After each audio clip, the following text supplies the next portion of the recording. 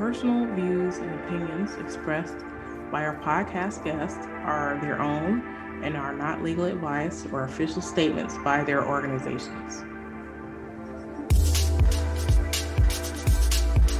Hello, my name is Debbie Reynolds. This is the Data Diva Talks Privacy podcast, where we discuss data privacy issues with industry leaders around the world with information that businesses need to know now.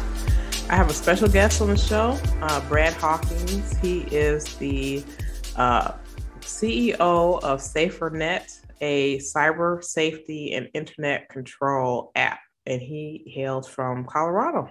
Hello, Brad. Hi, Debbie. Thank you so much for having me on your show. It's a great honor and privilege. Yeah. Some people say that I have a friend, because Katrina Destre, she says I'm sort of a scout. So I like to look on LinkedIn and find people who are doing like interesting things and saying stuff. So I think the thing that attracted me about your profile, you're definitely into cyber awareness and trying to educate people about kind of cyber risks. So I thought this would be a fun thing to talk about, and also talk about your trajectory in cyber and what you're doing with SaferNet. I think it's really cool. So give me a little bit of background about you, your journey, and also what you're doing with SaferNet. Well, thank you so much. And I'm glad that you noticed. We try to actually write a blog once a day from somebody on our team. So we're trying to post a blog either on our SaferNet website or our SaferNet business website, alternating every day, just to try to keep people up on really what's going on. And when we first took on that challenge, I thought there's no way we're going to get a blog a day. I mean, but we probably have enough information to probably do a couple blogs a day if we had the manpower to do it. But thanks for noticing. It's great to know that people are paying attention and being aware of what's happening out there. But to ask your question, SaferNet, we so love the ability that we've been able to create is to keep people safe online, and safe includes keeping people private and keeping people from being in a place of exposing everything that they find important to themselves. But we have SaferNet is a very cool thing, and I can say that because much smarter people than I develop it. I just come up with some crazy ideas, and they actually are able to figure out how to make it happen. But what we've been able to do is we've created a 24/7 always-on VPN. And the reason that I highlight that is that most VPNs, although everybody should have a VPN to be able to be safe and private online, most VPNs don't get used because people forget to turn them on, or they do one or two things before they turn it on, and they expose themselves to all kinds of horrible viruses and issues in that time where it's not turned on. So ours is 24/7 always on. It turns on when you turn on your device. And then within that VPN, we run virus protection so that we're blocking viruses before they actually get to the device. And so it's an amazing technology to be able to get it to the place where we're not dealing with viruses on the device, we're stopping them before they get there.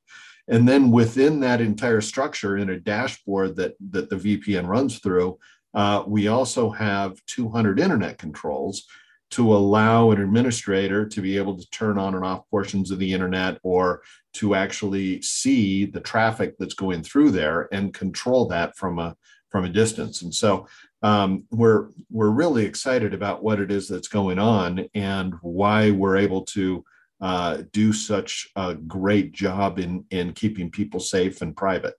Excellent. Now, is your product, I want to make sure people are clear about this, is your product a business to business product, or is it a business to consumer, or both products? That's a great question. We are both, actually. We have a business to consumer and a business to business product. Our business to business product has some different layers of administration added to it. But it's a very similar product to the business to consumer product.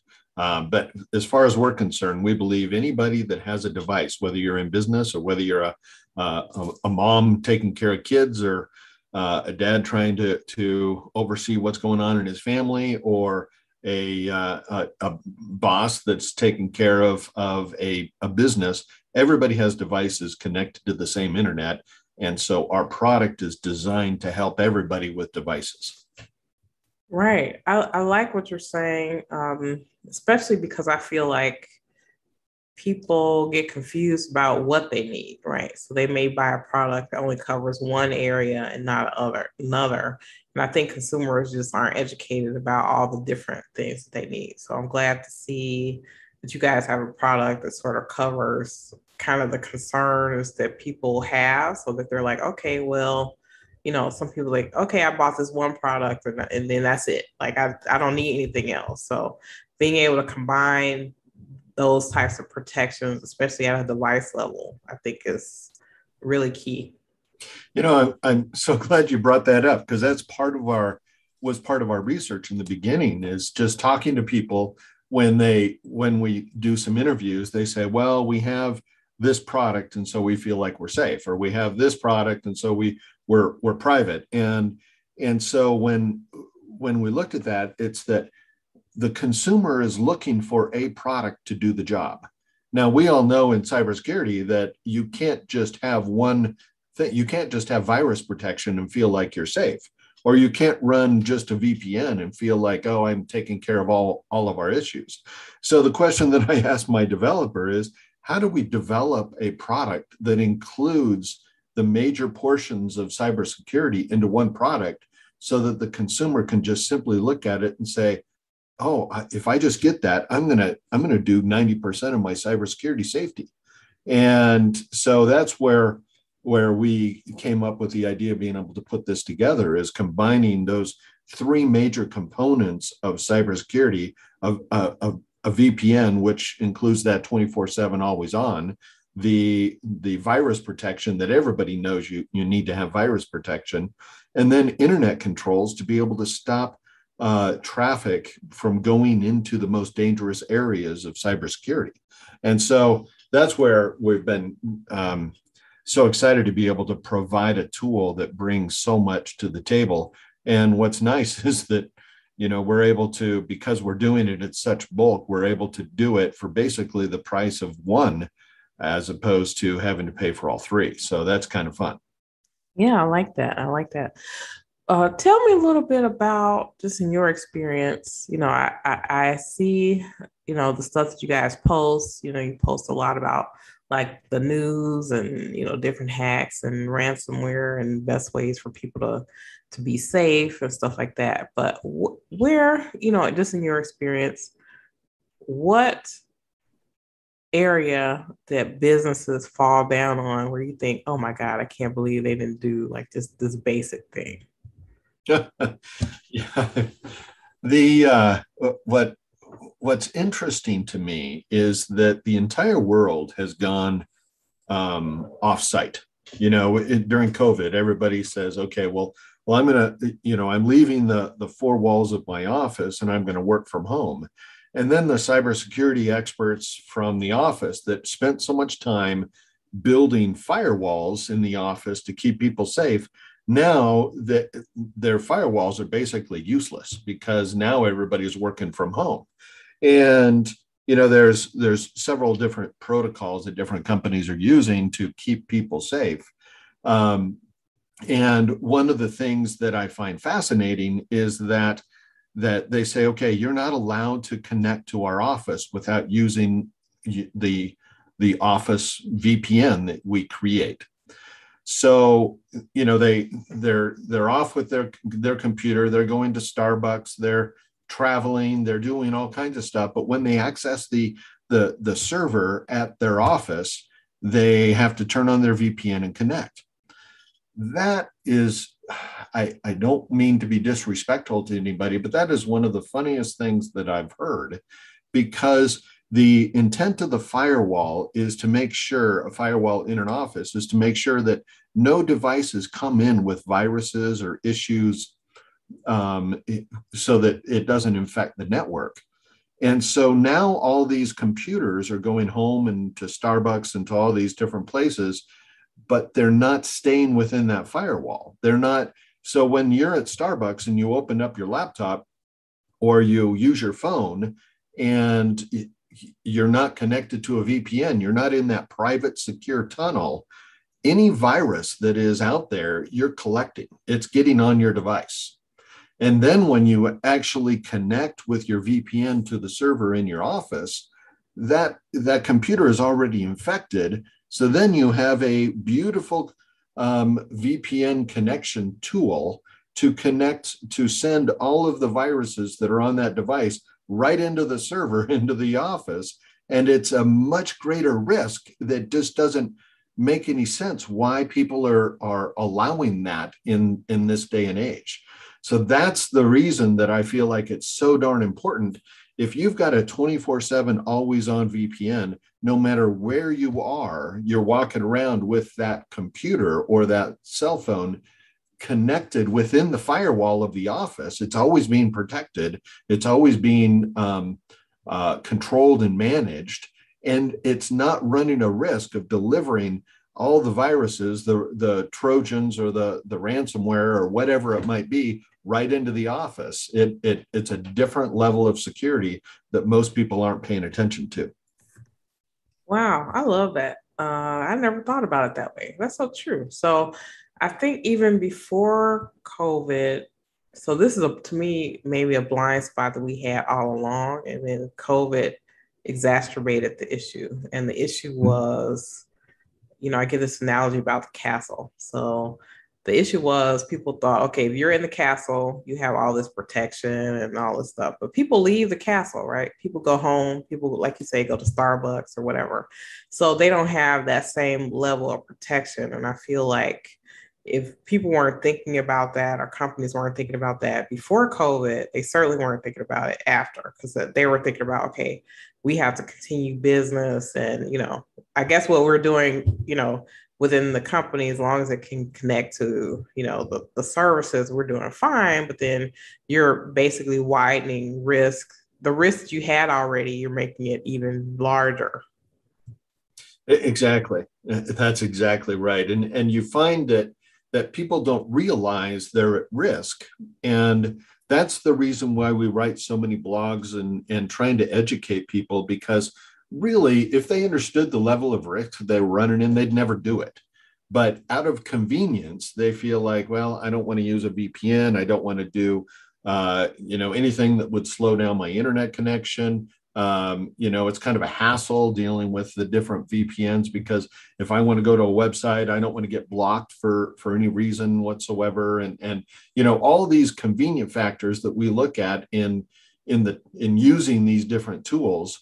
Well, yeah, sometimes you might run into a couple of minor issues, but the reality is that you're exposing yourself to a lot of risk. It's kind of like, I don't want to deal with the hassles of locking my house when I leave, because when I come home, it's really easy to be able to open the door and walk in. Well, yeah, but if you take the time to put your key in and turn it, you know that everything is still there when you come back. So it's one of those simple little things that we look at and say, how do we take care of that?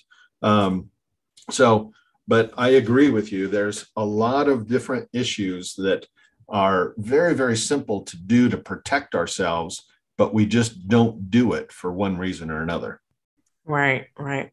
And then let me talk a little bit about permissions. So just to give some background on this, I used like the Target hack many years ago, right? That's a very famous one, where Target had a third party contractor. They had credentials, and those credentials were used by a bad actor to be able to get into Target, and then they stole all this information, and it was a huge deal, right?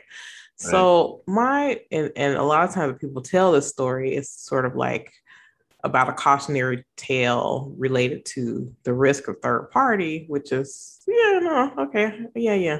There's a risk in third party, but my thing is, even if the third party got in, it should have been limited in what they could do once they were in. So part of it is, maybe back to this castle analogy. If someone were to get into the castle, or let's say someone's already in the castle, how can you limit the damage that someone can do when they're in? So part of that to me is like a mindset change. That is a great question as well. And the reason is that one of the things that I love about the way that our product works is that we connect a VPN to each individual device. And that VPN, and it's just simply downloading an app and connecting it to the account in the cloud. And so that VPN is siloed to make sure that there is safety within that device. So for example, if somebody would accidentally click on a ransomware email, so they click on that ransomware email, and we all know that it's just a disaster after you click on that ransomware email, because that ransomware then gets access to all the different components of the network, and then it has the ability to shut everything down, or a Trojan, as somebody can get into every place that particular login has access to. But when you're siloed into a one VPN tunnel, if you accidentally click on that wrong email, it is siloed into that one device. It cannot get into the rest of the network. And by making sure that it can't get into the rest of the network, what you're doing is you're also not allowing it to communicate outside of the network to its host. So when you're connected into that siloed device, worst case scenario, and because of some virus cleaning, it doesn't happen, but worst case scenario, that one device is sacrificed, or there's a virus put on that one device, but it doesn't connect to the host, so it can't activate its ransomware or whatever it's doing. And number two is it can't get out of that siloed VPN to connect to the rest of the network. It's all going back up to the cloud, and in the cloud, it gets scrubbed viruses and it stops it. So because of the architecture that we operate under, that aspect of things won't happen, if that makes sense. Yeah. Oh, wow. I love that. I have always been, to me, I've always been about the inside of the castle, what happens, what happens there. So I'm glad to hear that this is what you're doing. And you're right, like devices, they're like the gateway into the network. So if you're doing things to protect things at a device level, like you say, the kind of having your own tunnel, it helps you be able to thwart any, attack that could actually bloom into something far worse. I want to talk a bit about ransomware. So I saw an article you guys posted about you post a lot about ransomware attacks and things that happen. But one article you posted caught my attention, and I think this is a great cautionary tale for organizations. And it is, obviously, no one wants to be ransomed. No one wants ransomware, right? But, there are companies that are successful in thwarting those attacks. But even if you're successful, you can still have business disruption. So just because you successfully shut it down, it doesn't mean that your business hasn't been negatively impacted. No, you're exactly right. You will end up getting hurt dramatically if you have to deal at any level with a ransomware attack. That is, I think, across the board, I think everybody would agree that's one of the worst attacks that we can run into. And that's the reason that we feel it is so strong and so important to always stay within the proper protocol. So there's there's no level of education that you can educate all your employees or even your kids to get people to not click on very tempting clicks. I mean, the other day I got one from, I use a Verizon cell phone, and I got an email saying that that my bill was past due. Click here to find out, what I have to do about it. Well, number one, I know that it wasn't past due, and number two, you look up in the URL, and it's not a Verizon URL, but it looks so legitimate that I was tempted to click on it. So you can't count on everybody never clicking on those things. But the question is, when you click on it, what is the worst case scenario that can happen? Well, when you're running a always on VPN, if you click on that, it's going to, you're going to figure it out quickly because it's not going to react the way you want it to react. And hopefully you look and see what's happening. But number two, if it is not allowed to communicate with its host, it can't say, hey, this was just activated. It's not going to cause any damage to that. And so at that point, then your virus scrubber can clean off and do what it needs to do. But that's what has to be done quickly, is to make sure that it doesn't get out into the network, to make sure that it's able to it can't shut down or get access to the data if you're locked into one device and one device only. It stays safe within that. But, you're right. Ransomware is just devastating, and we've got to be able to protect our companies and make sure that we're not vulnerable to that. The reality is we know that 55% of attacks are successful, and we don't even notice them. We don't even realize that they're out there. And so when that is happening, some businesses could have a virus going through it right now, and it's just not activated yet. And at some point it gets clicked over and gets activated. And the reality is that most businesses go out of business after a ransomware attack. Right. And not only that, people, maybe they think about it in the movies, right? So in the movies, someone, cyber criminal gets in your organization, and then they know where the keys to the kingdom are, and they do all this stuff really fast. But a lot of times, once a cyber criminal gets in your network, they can just watch. So Right. They may not do anything for 6 months or a year. You may not notice, and that's part of the art of doing cybercrime, because you don't want to be noticed. You want to be able to get information. Maybe they want to watch the email traffic and watch how people communicate, and then start sending emails from different mailboxes and saying things that, people that wouldn't typically say. Yeah, you're exactly right. And that's the scary part for any business owner is anybody in already? Do we have any breaches that we don't know about, and what is the danger of that? So yeah, that is a very real issue. I think I said earlier, 55% of attacks go unnoticed. 75% of hacks are successful. Very few attacks actually get noticed and stopped. And that's where we think it's so darn important to be able to be running the proper virus protection and or data protection all the time. You can't go for any period of time without running the proper virus and data protection. I agree. So how do we? Well, here's the problem, the age-old problem that we all have in kind of privacy and cybersecurity.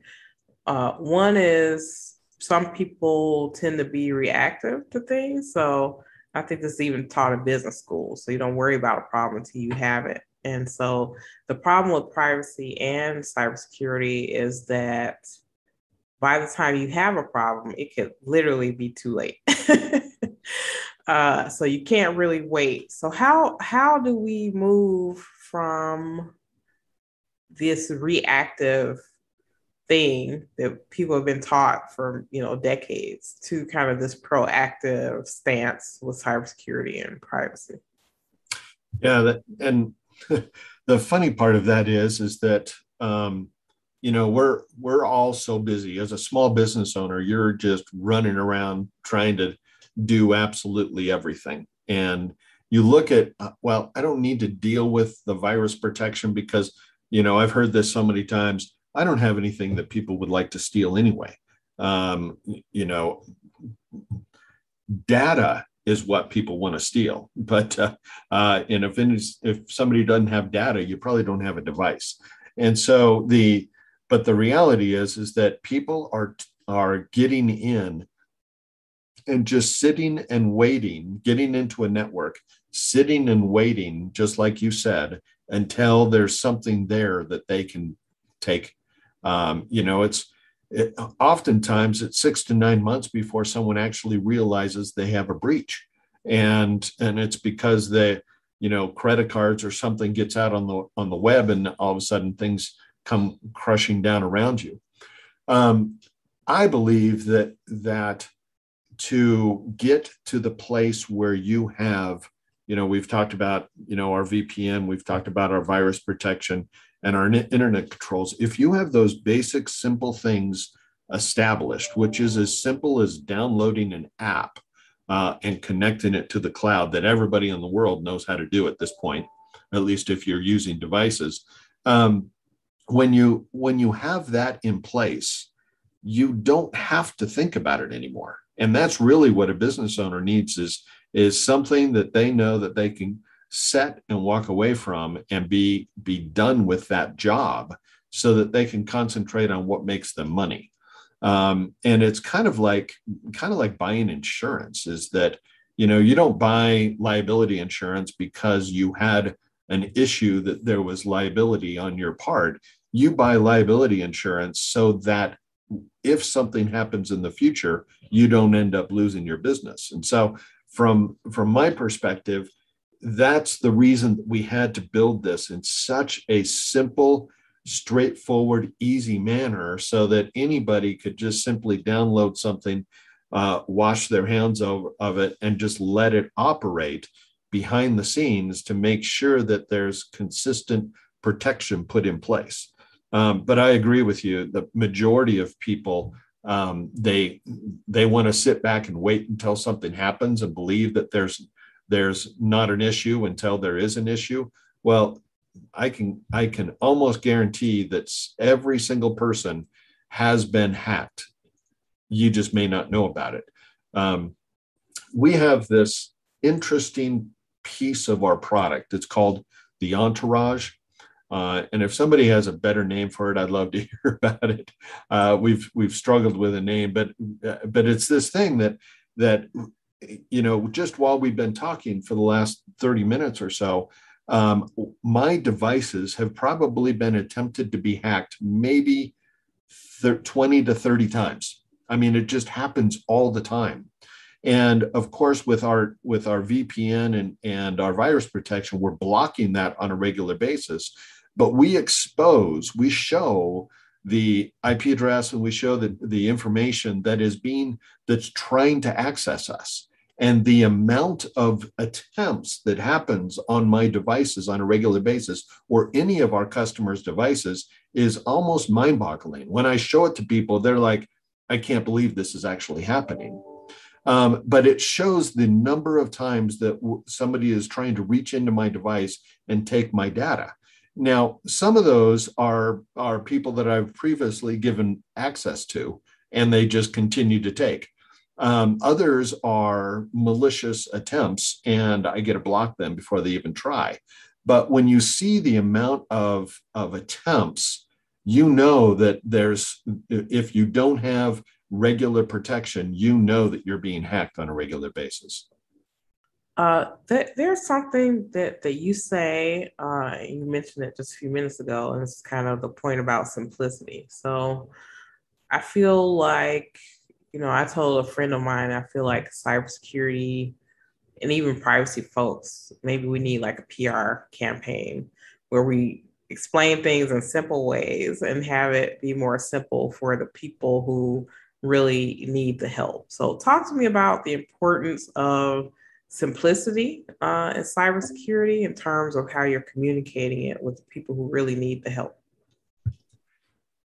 Yeah, and honestly, that's one of the biggest marketing struggles that I think anybody in cybersecurity has, is that cybersecurity is such a technical back end. That there's so much technical work that is done to get it to the place where the data in a network is safe. And even the term network, it's fascinating when you talk to people about a network. People have all kinds of different definitions of a network. And it's interesting. We did a little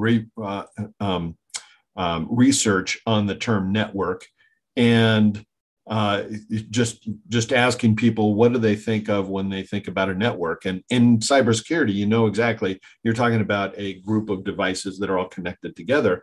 But in the outside of cybersecurity conversation, people think about networking in a marketing group, or your network of people that you are friends with.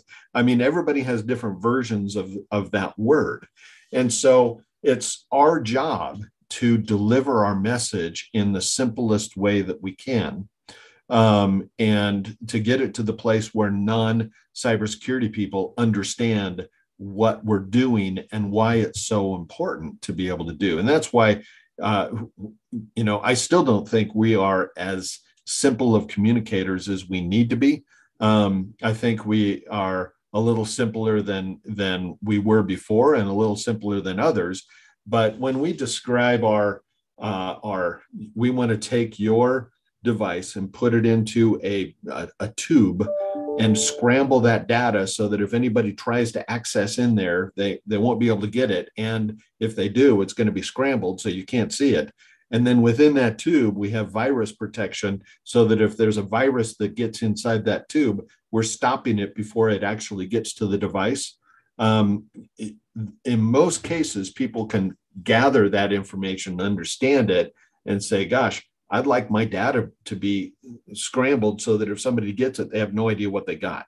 And so if we're able to continue to work on that language to make it simpler, I think what's going to happen is people will feel more comfortable saying, oh, I need that. I want to get that.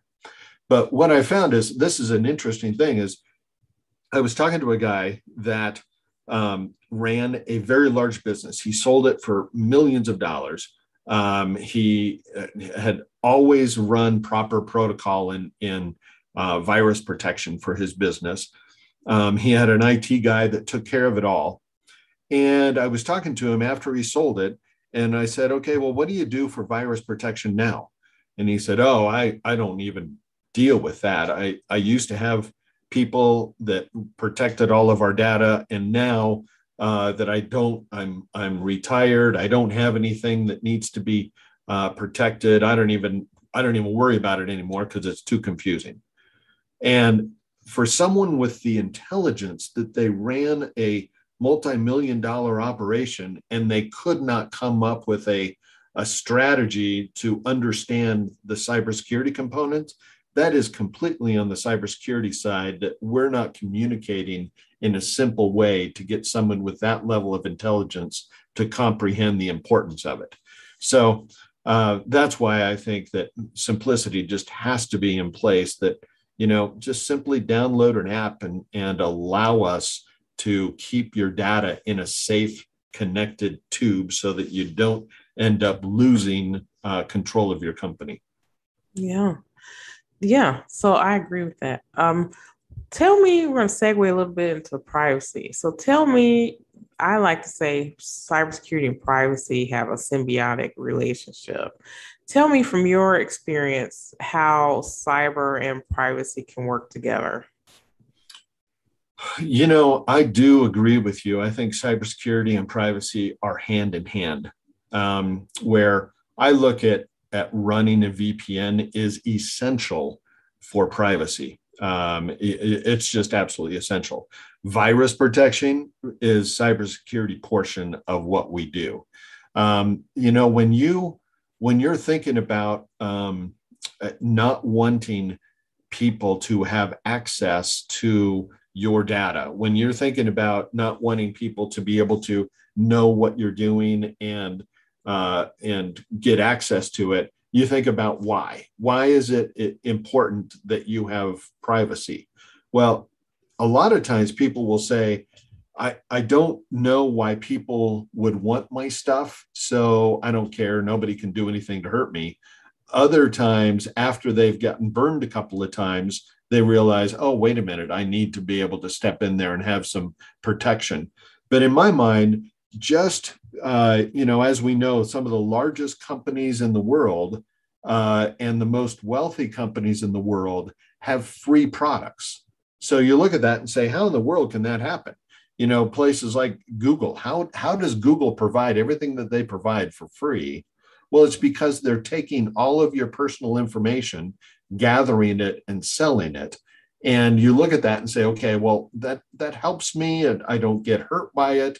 So I may as well just let them do it. But yet that data is so valuable that we've created multi-billion-dollar companies with our data. How about if we flip that a little bit? If we stop that and say, you know what, our data is so valuable. I don't know why it's valuable because you're taking it and selling it and making money. But what if we flipped that and said, if it's so valuable, then you have to pay me for it instead of you just take it from me and sell it. Now, I don't necessarily believe that it's not valuable, but for those people that believe it's not valuable, I would say that, it's time that we reverse it and hold on to that data. So in my mind, if we're able to stop people from getting data through SaferNet or through other means, and then we starve the companies from being able to get our data, then we have the ability to turn it around and sell it to them if we choose to. But then we need to understand what that data is and to decide if we really want to give it up for $1 or not give it up for $1.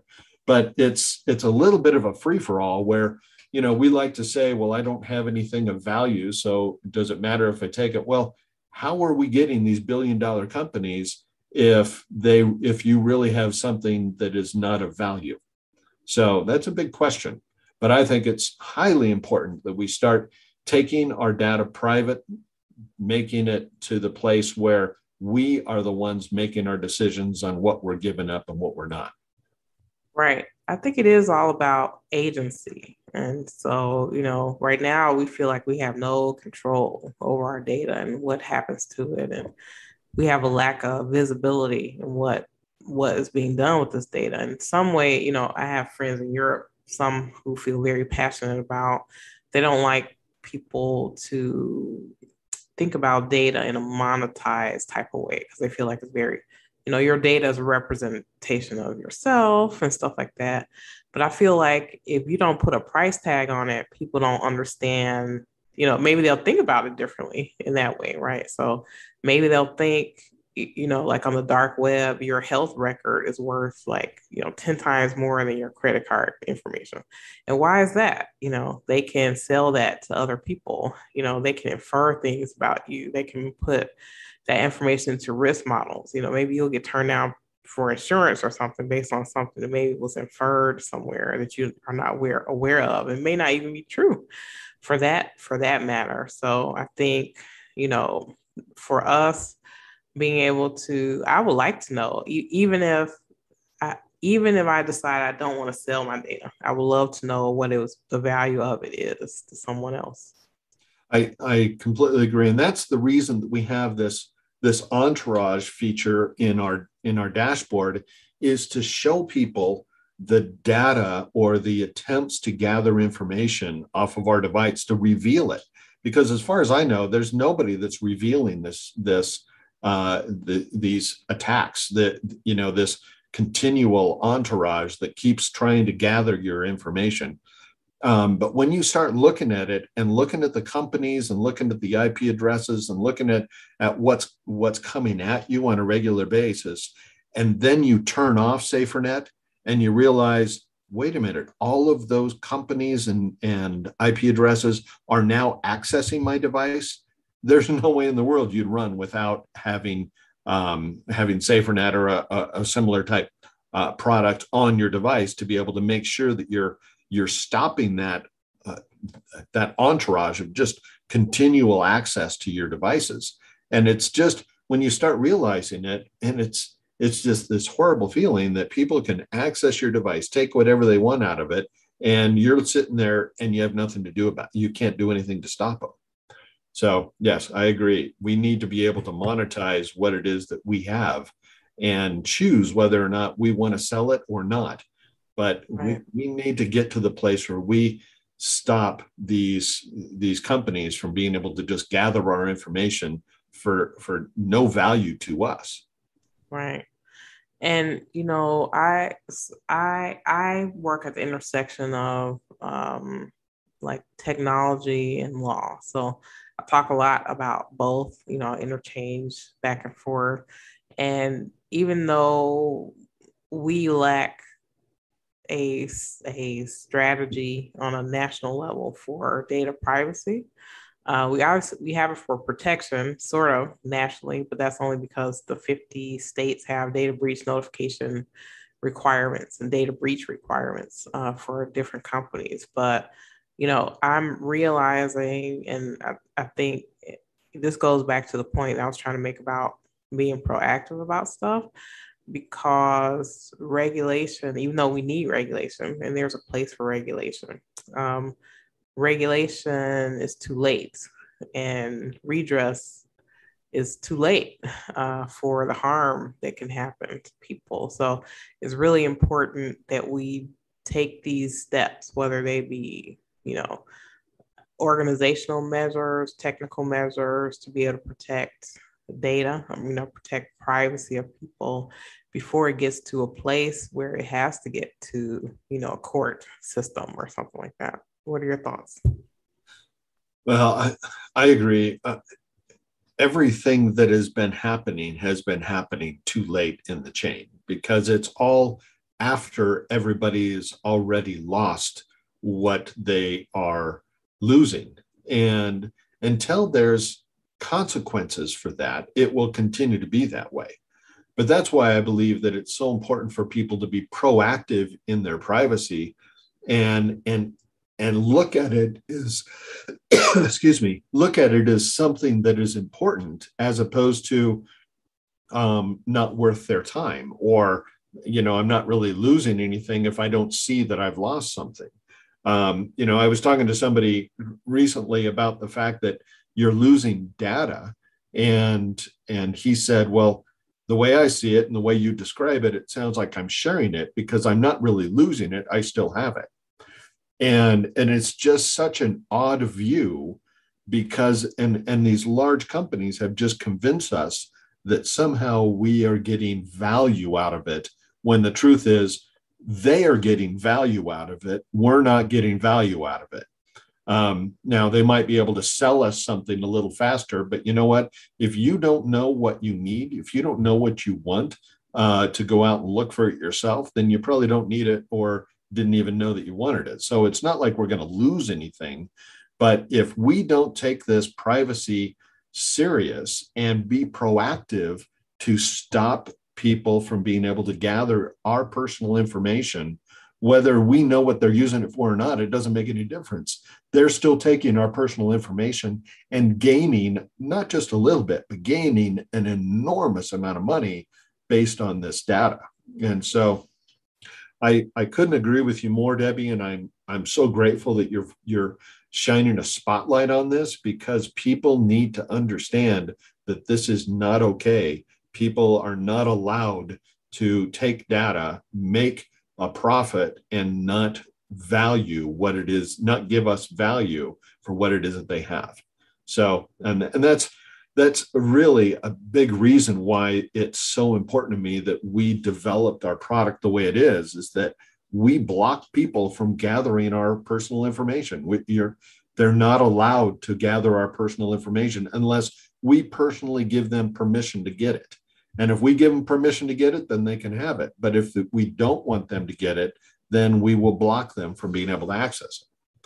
Excellent. Excellent.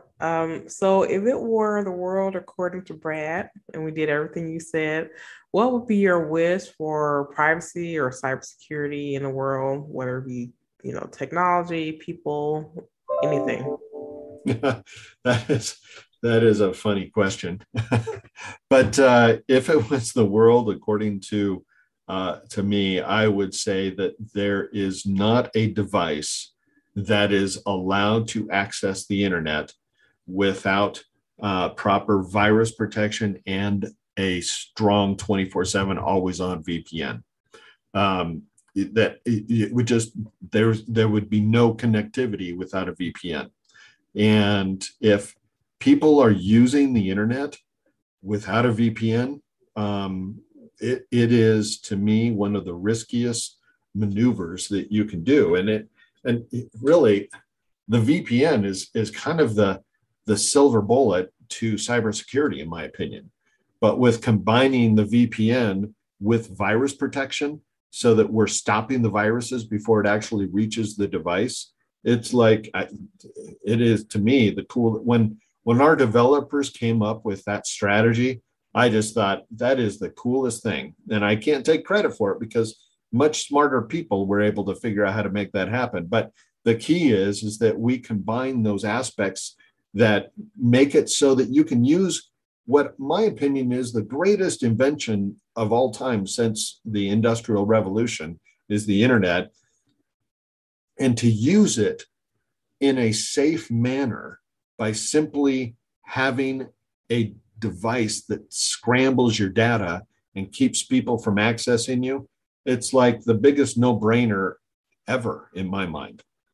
I like that answer. That's great.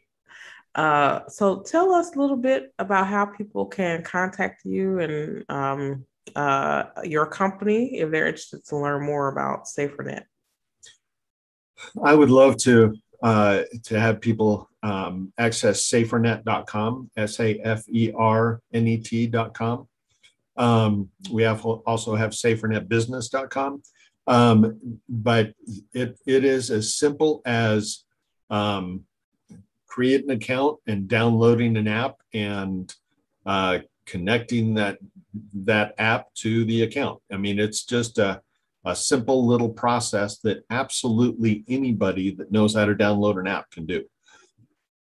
Although we've got tremendous customer service. We have people that rave about our customer service because our customer service people truly care about our customers. And they will spend whatever time need be to be able to get a SaferNet operating correctly within your network. So, but yes, if you just contact us through SaferNet.com, we would love to take care of you. Very good. Thank you so much. Well, I appreciate you being on the podcast today. This was very eye-opening, and I'm glad you're able to share, and definitely continue to share all the really great content and information. It's very educational, and I think we all need to be reminded all the time about these things. Well, Debbie, you're doing a great thing, bringing awareness to these such important pieces of cybersecurity. So thank you from the bottom of my heart for doing such a valuable job for the community at large. So thank you. Oh, you're welcome. That's very sweet. Well, I'll talk to you soon. Okay, thank you. You're welcome.